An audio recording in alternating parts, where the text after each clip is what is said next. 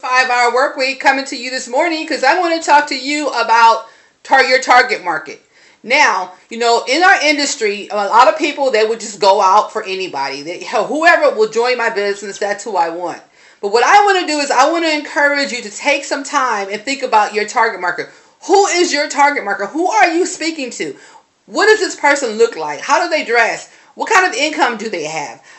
Who are their friends? Who do they associate with? What age group are they in? This information is so important for your business and your success. So what I'm going to do, my friends, I'm going to encourage you to grab a piece of paper and a pen.